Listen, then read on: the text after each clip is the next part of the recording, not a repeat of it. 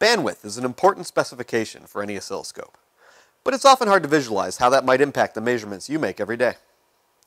Many engineers utilize a scope without sufficient bandwidth for the task, but adjust the amplitude on the display to see the signals that are attenuated.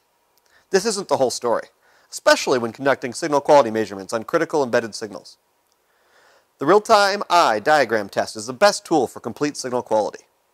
Let's look at how bandwidth affects the results of your eye diagram. One of the critical elements of the eye is the slope of the transitions. This is the rise time of the signal. Here we're looking at a high-speed clock in eye test mode. This signal shows 130 picosecond rise time, demonstrating scope bandwidth in excess of 2 GHz. With the MSO8000, not only can you use the eye diagram to analyze the signal quality of high-speed serial data, but the extended bandwidth, up to 2 GHz, significantly improves the accuracy of the rise time measurements over competitive products with less bandwidth. In fact, to ensure that the rise time error is less than 2%, the scope should have 5 times the bandwidth of the signal. With up to 2 GHz of bandwidth and eye diagram testing for complete signal quality analysis, the MSO8000 provides uncompromised performance at an unprecedented value.